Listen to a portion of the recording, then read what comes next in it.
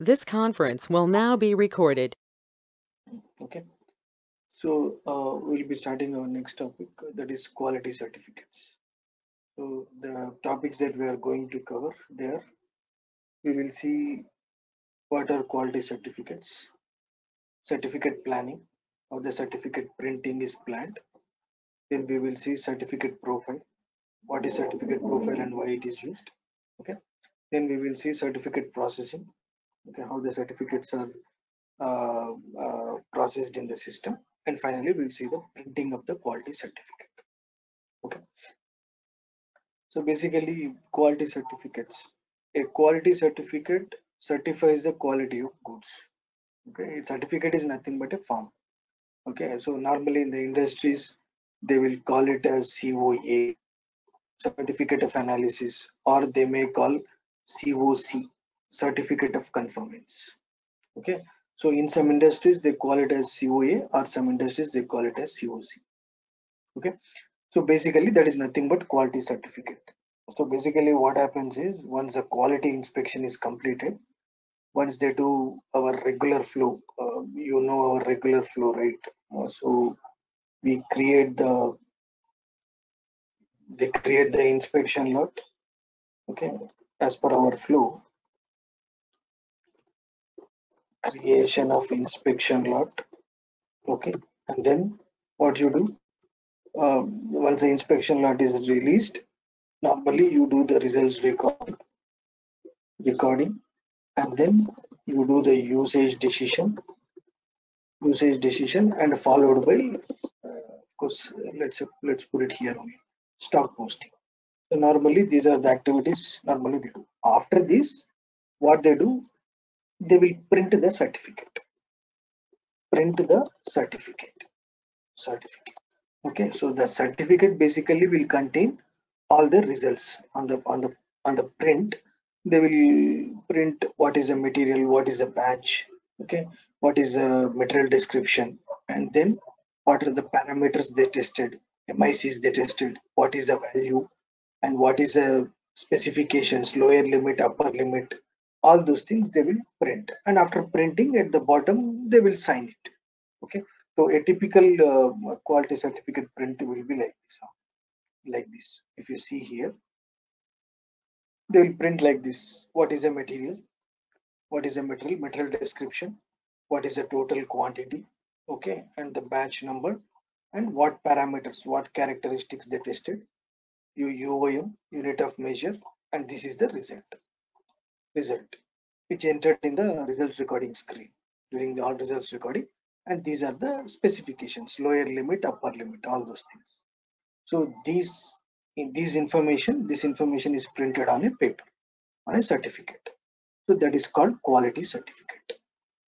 Okay, so how to generate this from the SAP is that's what we are discussing today. Okay, so in some industries they call it as COA, certificate of analysis.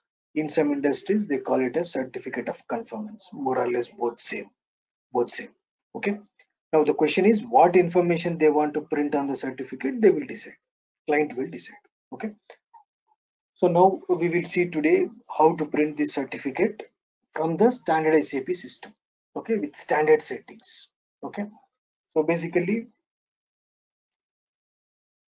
the chemical or physical properties of goods can be recorded as inspection results or characteristics for the batch. So now you do the results recording basically. Okay, a customer may have specific demands for quality, which may take the form of customer specifications, okay, or lead to additional quality inspection. So normally customers, what they do is, they will ask for a certificate. When you deliver the product to the customer asks for a certificate, quality certificate. Okay, so basically you can create a certificate directly for an inspection lot or a batch when a delivery does not exist. Even you can generate a quality certificate directly for an inspection lot or a batch. Okay. Now the layout, format, and contents of certificates are defined through interaction of certificate profiles and the SAP script form. So basic main thing here is certificate profile. which we will create. Okay, so basically in the quality certificates we have two major functions. One is certificate planning, next one is certificate processing. Okay, so in the certificate planning you create all the data required for the printing. You create all the data. Okay, now in the processing you just do the processing. You create the inspection lot, results recording, UD, and then you proceed with the certificate generation. Okay, so we have these two activities. So first we'll start with the certificate planning. Okay, so in the certificate planning basically you create all the master data, like what is a layout, what is a design, what are the characteristic values you want to print. Okay, all that information you will put it in the certificate planning. So for this you need a certificate profile. So before that, let's understand some terms. First you need a certificate type. Certificate type can describe the general features of a certificate and can be based on standards. It is just what type of certificate you want to print. Okay, next one is certificate form. It determines the page layout and format of the data on the certificate. So it's a layout. So this is the one we are talking about. The layout is this one. This is a sample layout, what you want to print. Okay, which in which column which information has to appear, whether you need a company logo, all that information you put it in the you design in the form. This standard SAP comes with some forms, and you can have your own form. The form will be created by the technical team above. Okay, now the most important one is certificate profile. So this certificate profile controls inspection lot selection, the sequence of characteristics, and data. Okay, so basically it controls everything. So this we will create. It will contain the header data and characteristics. What characteristics you want to print, that you need to enter in this certificate profile. Okay, so now this is the one. So first you create a certificate profile. That certificate, into the certificate profile you will assign the form layout. Okay, and once the certificate is profile is created, you will assign this profile to the respective object. Either it can be a material, or it can be a customer ship to party, or it can be a material group. Okay, so based on your requirement you can assign. Okay, so now let's create the certificate profile. So in the certificate profile you will assign all the characteristics you want to print. Okay, and it will be assigned with a form also. So now let's do this in the S4 HANA system. Let's see.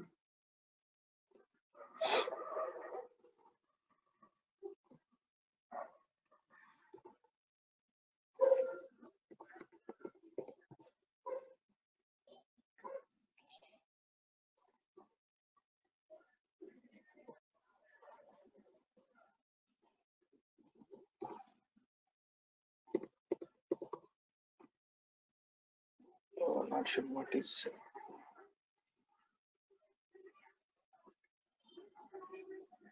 Last time we'll try, otherwise it will get logged.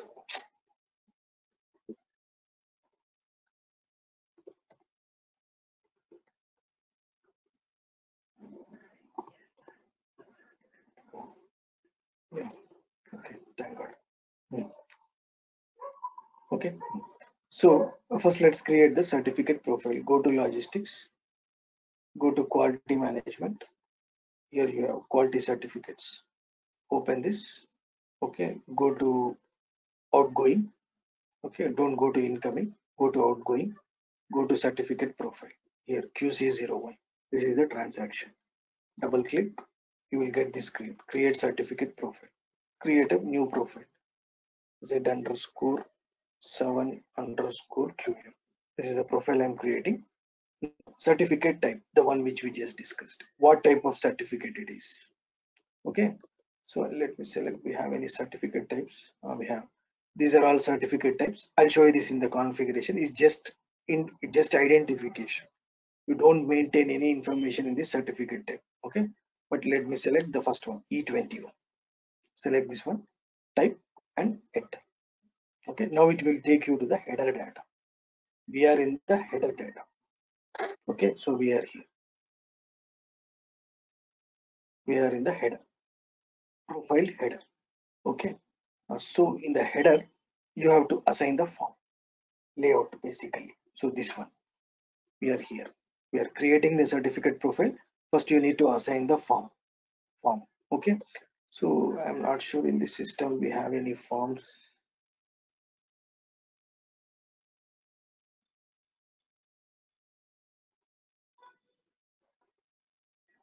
Okay, I assigned this form. Okay, standard SAP form. This one, QM underscore QCERT underscore 01. This is the form I assigned. But if your customer, your client wants any new form, then you have to develop it using technical team, ABAP team. Then that form you need to assign it here. Okay. Now assign that. After that, I'll maintain some other information. Here, I'll activate this checkbox, accepted lots only. That means this certificate profile allows you to print quality certificate for only accepted lots. For rejected lots, it will not allow. So you need to activate this checkbox if they want. Okay, and that's all. And if you want to make this certificate profile applicable only for one inspection type, okay, then you can maintain the inspection type here. Okay, but let's use it for all. Okay, so once you enter this information, enter. That's okay. Now here you see there is a button, characteristics. You need to click on that button. Now here you need to assign all the characteristics.